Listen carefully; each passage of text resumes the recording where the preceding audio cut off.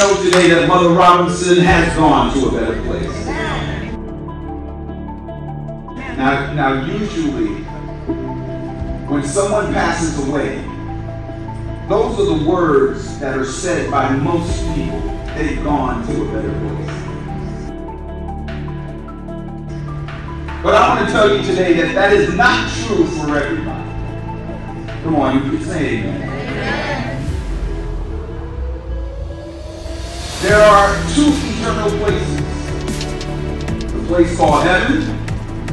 There's a place called hell. It is that heaven is a prepared place for a prepared people.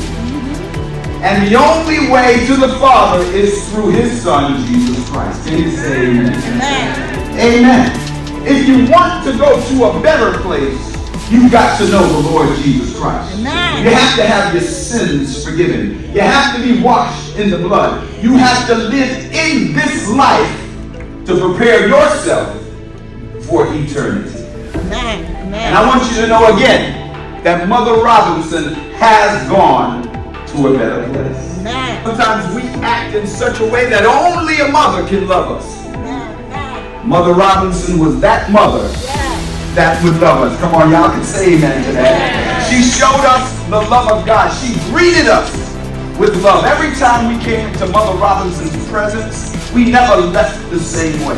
If we came with a heavy heart, a heavy spirit, if we came with our mind all twisted up, the minute that we saw that beautiful smile, the minute that she threw her loving arms around us, the minute that she shared God's love with us, we left changed. That's a mother's love. Anytime she would greet me, she would say, God bless you, my beloved Bishop.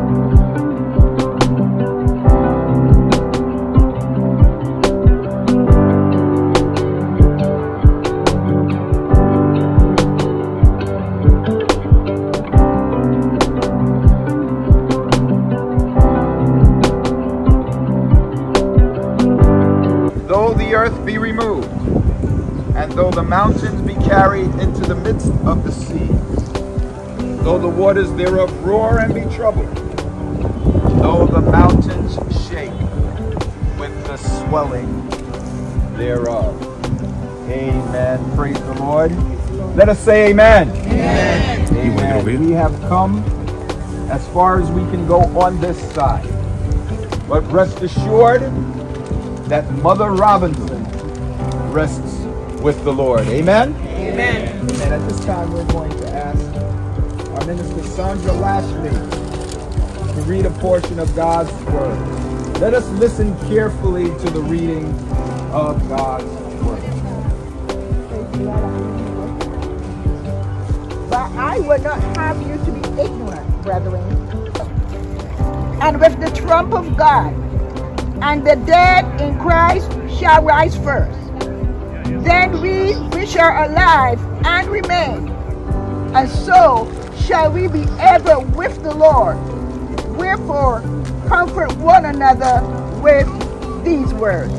Amen. Let us say amen. Amen. Amen. We're going to invite our minister, Carolyn Thomas, to read a portion of God's Word at this time. And I heard a voice from heaven saying unto me, Write, blessed are the dead which die in the Lord from henceforth. Yea, saith the Spirit, that they may rest from their labors, and their works do follow them. Amen. You have to make your heart right with God so that we will be prepared to meet the Lord when he comes.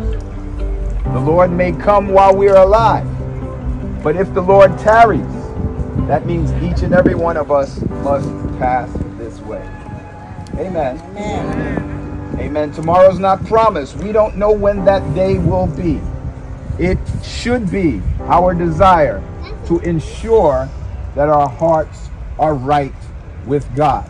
And those of us who are alive and remain shall be caught up together to meet the Lord in the air, and so shall we ever be with the Lord. Therefore, my beloved brethren, be steadfast, unmovable, always abounding in the work of the Lord, for as much as you know your labor is not in vain in the Lord. Say amen, everyone. Amen. Our dear committed Sister Robinson, we want to commit this body, earth to earth, ashes to ashes, dust to dust, looking for the last resurrection. Heavenly Father, we thank you and we commit our dear sister to your arms, because you love her more than we love her. And because you love her more than we love her, we are asking, Lord, to remember the family that are left behind.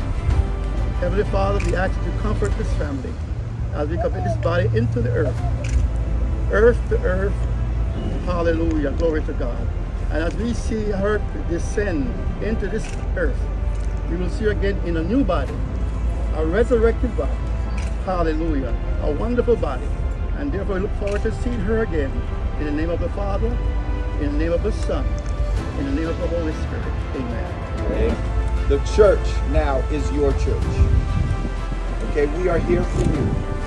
And on behalf of Bethel Evangelical Church and the United Evangelical Council of Christian Churches Incorporated, we extend our deepest sympathies to you, and we pray that the Lord will continue to bless you and keep you and comfort and strengthen you in Jesus' name.